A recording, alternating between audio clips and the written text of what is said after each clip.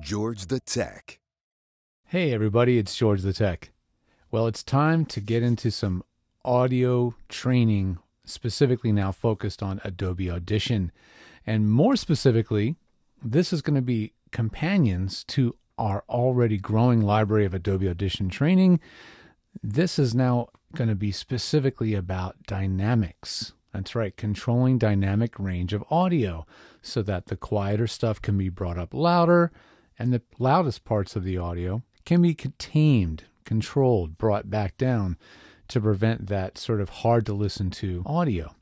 You know, the thing is, if your audio has big spikes in the dynamic range where certain words stick up louder than everything else, that's going to control really how loud your file can sound, or really rather the average volume, the way the loudness will appear to the listener.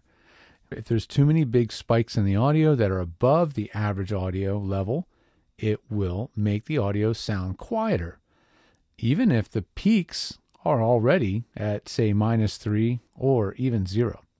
So dynamic tools allow us to control this. And let me show you some of the tools that are available to you and how they actually work. And we'll even get into how you can adjust them and tune them for your needs. Well, let's start with some audio. Let's record some audio now. So this is going to be some samples. I'll start at a normal speaking volume, and then I'll kind of get a little bit too loud all of a sudden. I actually got into the clipping range, which ideally is not what you want to do. So I'm going to adjust my recording level gain and bring it back about 5 dB. And I'll do the same thing now. So let's say I'm reading a script and I hit the beginning of each sentence. Now you want to go down and buy that new truck.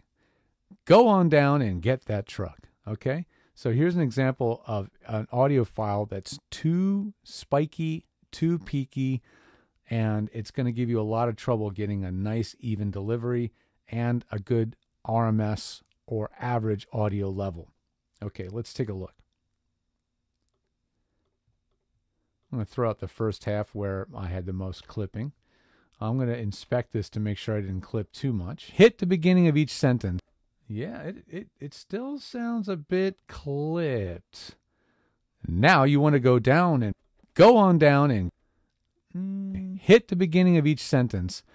You know what? I'm going to I still want to re-record this. I don't want to get even close to clipping. Okay, so I'm going to reduce my gain. It's at 40 now. I'm going to drop it down to 35, and I'm going to keep trying until I keep out of the clip range.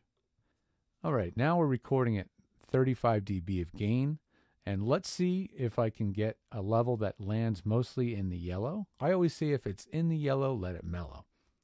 And now let's see what happens when we're doing a hard sell read and we hit the beginning of each sentence, or we hit certain words, giving them a much bigger spike of energy. Now you got to come on down and buy one of our amazing trucks. Come on over. Come on down. Sunday. You got to get one of our great trucks. Okay, there you go. So now we have some quieter audio, some louder audio that's more peaky and spiky, and you can see how it all kind of varies up and down as I do the performance. Now that's something we can work with. Now you got to come on down and buy one of our amazing trucks. Come on over. Come on down. I'll go ahead and throw out the first part where we had some clipping, and now we've got a good audio sample we can start experimenting with. I'll go ahead and just save this as a test file. I like to record in 48 kilohertz 24-bit and keep my files stored in that format. You don't have to have such a high bit rate, but I find it's the best bit rate these days because our equipment's very good at capturing 24-bit sample rates, and it can capture the widest possible dynamic range this way. There is a default setting of 32-bit float. I don't find it necessary in any way for a voiceover track. I find it's more data, more overhead, and it doesn't contribute to the sound quality. All right, let's start experimenting and poking around in our dynamics tools. So I'll go to Effects, and they pretty much do a good job of organizing all the dynamics tools into one subfolder. They're calling it the amplitude and compression folder. I would have just called it dynamics, but that's okay. Everything having to do with dynamics is in one handy place. So let's just sort of go through the list so we can inspect and see what all these different dynamics related tools can do. The very first one, and the most basic of all dynamics tools, is Amplify. And to be really strict about it, it's not a dynamic range control. It's simply a volume control and really nothing else.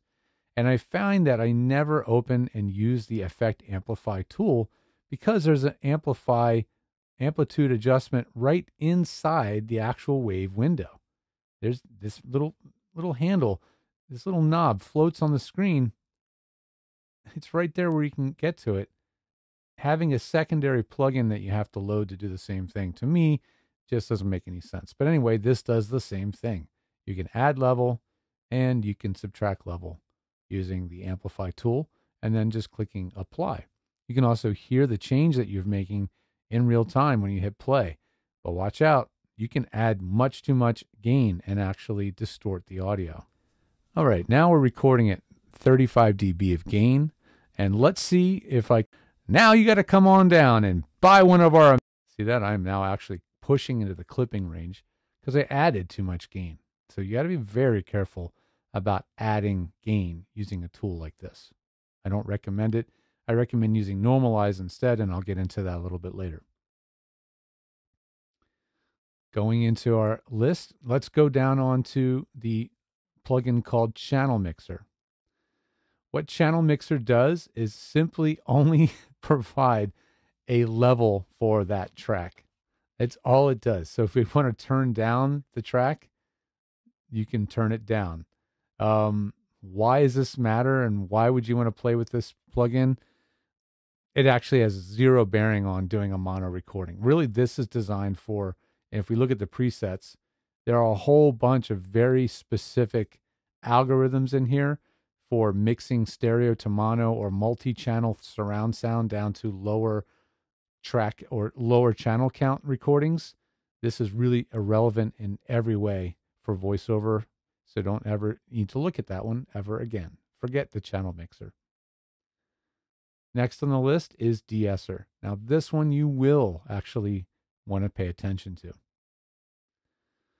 De-esser is a special type of dynamics control that actually controls dynamic range, but only in a frequency band that you choose, okay? So I find myself most often using it in broadband mode.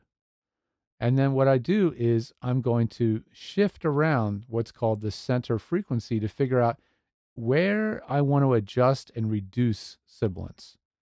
Now, the best way to actually pinpoint the sibilant sounds is actually to turn it on and actually engage output sibilance only. So I'll do that now.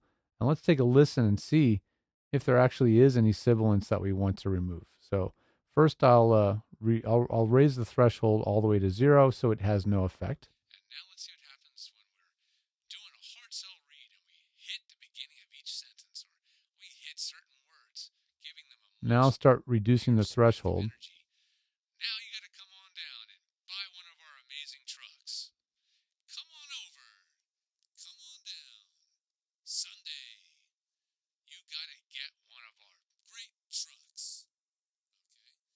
There you go. So now we have some quieter audio, some louder audio. So we seem to have found a frequency where if I was sibilant, those sibilant frequencies might jump out at you.